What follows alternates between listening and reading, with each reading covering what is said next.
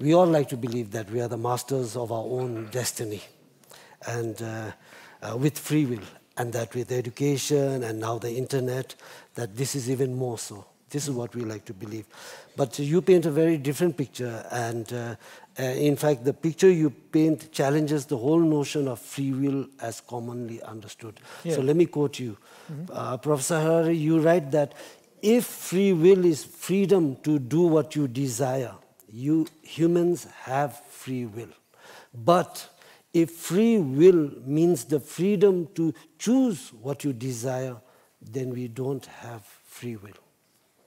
Please explain. Yes, I mean, it's when people hear we have no free will, they say, but I feel that I'm doing what I want. Yes. And yes, obviously this is true. And this is true of humans, this is true of chimpanzees, this is true of elephants, this is true of rats. A rat wants to run something somewhere, she or he feels, yes, I want to run there, I run there.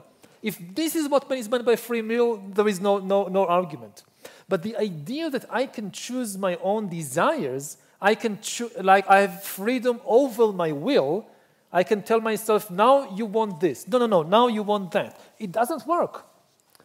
From our own experience, we know that what we like to eat, the people we like, sexual attraction, we have no control over it, or very, very little control over it.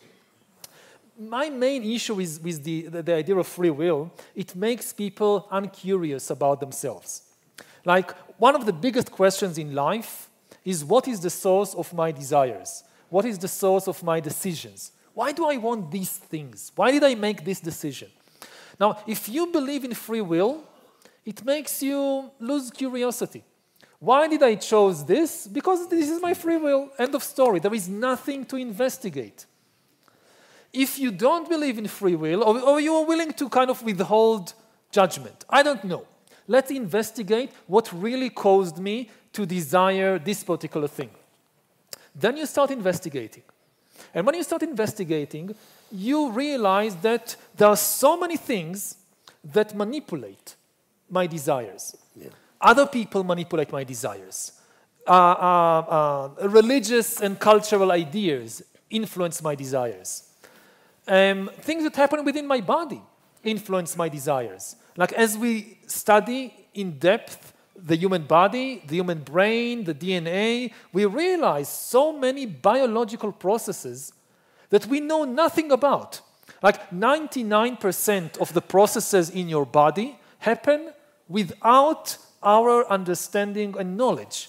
As you're now sitting listening to me, so many things happen in your brain, in your body, that you have no idea that they are happening. So we know very little about what really shapes our emotions, our feelings, our desires. If you make, and again, the key to that is to realize, maybe I don't know why I made this decision. Let's investigate. But let's investigate. If after a long investigation, you find that there is some type of freedom in yourself, then okay. If that is the result of your investigation, then fine. But it should not be taken as a kind of presupposition. I made these decisions because I have free will.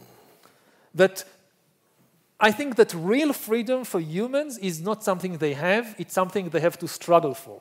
Yes, you make that point in the book. That if you have to struggle for your whole life.